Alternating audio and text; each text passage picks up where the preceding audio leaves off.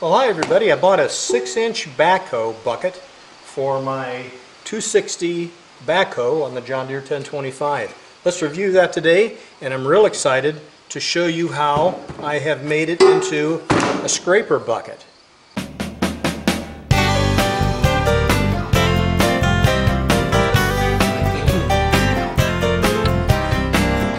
Well, hi everybody. I wanted to purchase a 6-inch backhoe bucket because I've got a couple hundred feet of 1-inch conduit to bury, and I thought the narrow trench would be ideal. So I purchased that, and then it wasn't too long, and I've got some project coming up with a landscape rock. I want to take just the landscape rock off of the ground. I don't want to change the terrain or the soil. I just want to take that old landscape rock off, clean it up, and do something else.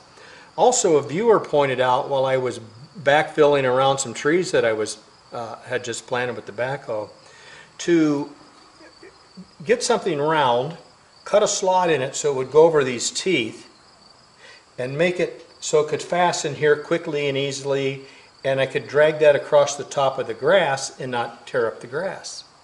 Well, I ran with that idea a little bit. I was very appreciative of it, and I came up with a couple other ideas. I went to my dealer and said, well, how about if I just buy another bucket and I take the teeth off and use this factory edge? Well, he suggested, why not save the money and just take the teeth off? Well, that was a pretty good idea. He talked me out of spending any money there that day. But I didn't want to do that. So then I got with another friend that is very talented on metal work. And what he has done, he has made a shoe that's going to go over this bucket and create a scraper blade. The scraper blade's about 15.5 inches wide, and there's no particular reason. I just had a piece of old snowplow blade, then when cut into 3 pieces, that's what we were left with. And I thought, well, that's fine. You can see he welded them both together. There's the shoe, that's where the teeth are going to go in. This is going to bolt on the side of the bucket. Here's another piece here. And then here's the snowplow blade. Here's the edge on it. Can you see that? So there's that tapered edge.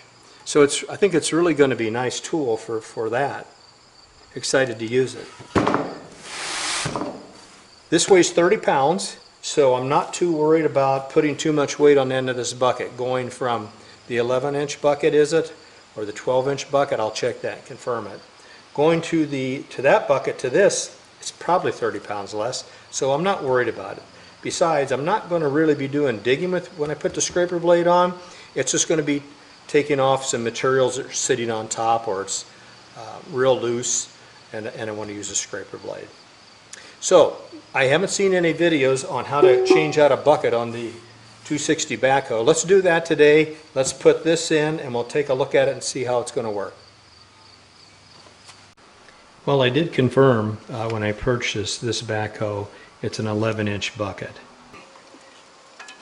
I'm going to call it 11 inches. It's about 10 7/8 on the inside, and on the outside about 11.5. So it looks pretty straightforward. It looks like all we have to do is take this nut and bolt out here in 2 places, slide that pin out, and it should be able to take that bucket off.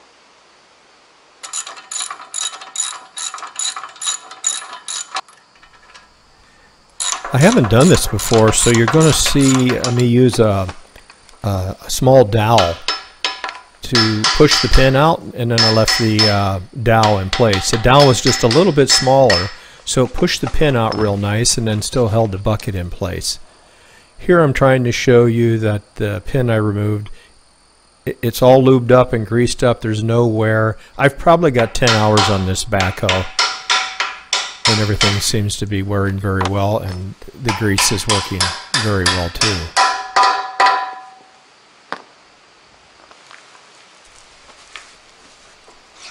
It kind of surprises me here. I thought this would be a 2-person job, and the dipper stick piston there dropped down and put the bucket right on the ground real nice.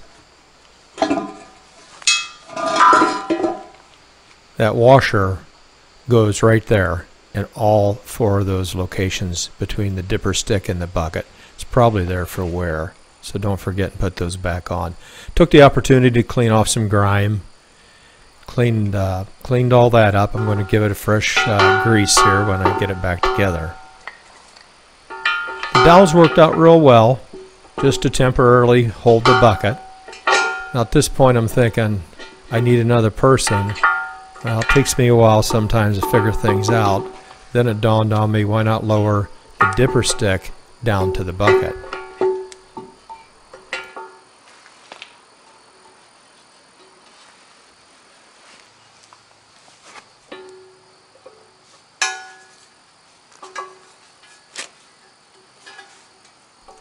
It's almost embarrassing watching this process. Then it dawned on me, lower the boom and the dipper stick. There you go, genius. So now it got a lot easier.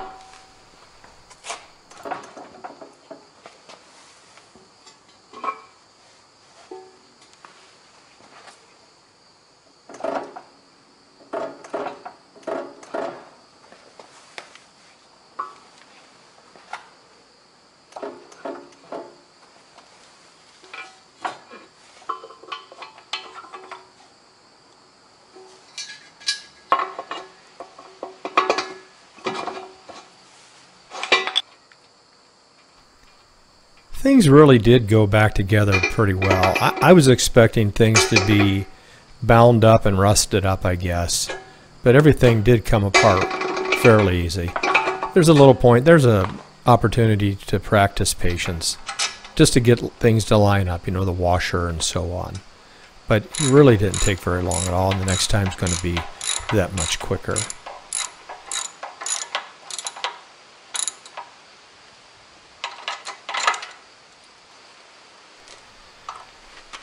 So I give everything a fresh squirt of grease, and we're about ready to go and put the shoe on. While putting the shoe on, it didn't take me too long to figure out, well, I put about 5 coats of paint and primer on this, and it was just enough just to make it a little more difficult to put on. So I went over and ground that off, and then it slid right on. Put the nuts and the bolts through there, and we're just about done and ready to go out and try it out.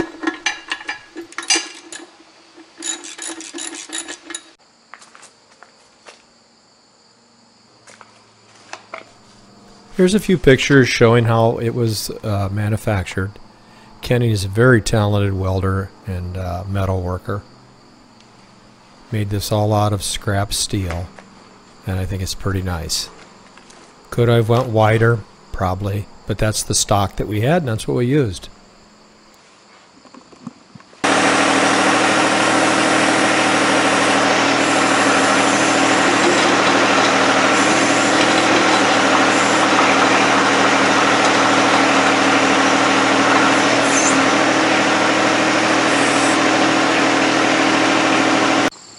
Here's my project. I want to dig all this rock out, the weed. It's just overgrown. It just needs a fresh face.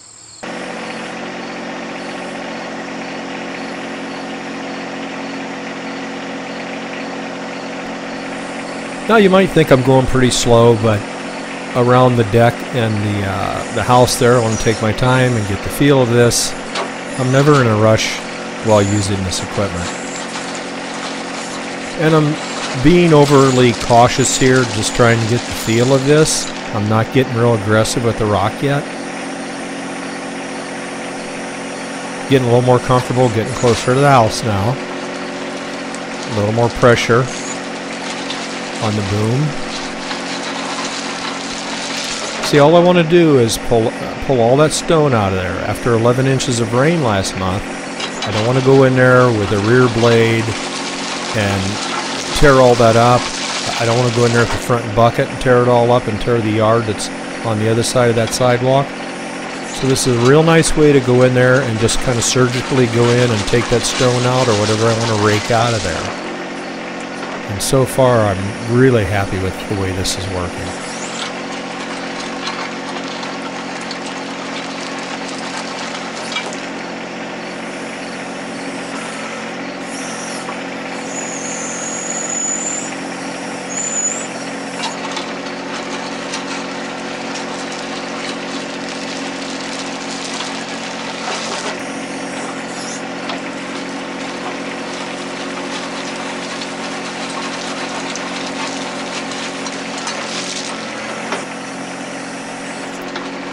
So I'll have to move the tractor a few times, but once I get all this rock raked over by the sidewalk, then I'll come back with the front loader and put it in there and take it over to something I'm designing now, some grates or something to wash all the rock off, wash the dirt off of it, and then I'm going to reuse it. Well, that's what I wanted. You can see it's just taking the gravel off, not getting into the dirt very much, and that's all I want to do. I'll practice a little bit with it and I'll be able to get closer to that stone on the foundation. My gosh, I think this is going to be a fun little tool to have. I'm sure you're all going to be able to improve on this idea and design it and make it even better. But this is a great prototype here to start with, I think. That's the nice thing about YouTube, the sharing of ideas. I really appreciate that. Oh, and one last thing before we wrap this episode up. Don't forget you made your bucket longer, so don't slam it into your boom. I'm just kind of demonstrating there now how that's changed. So you can't pull your dipper stick in, curl your bucket up, and miss your boom. So keep that in mind if you build one of these for yourself. Thanks for watching the video, everybody. Have a great week. Waiting for the excavator to get here yet on the pond? Be nice to each other. Talk to you soon.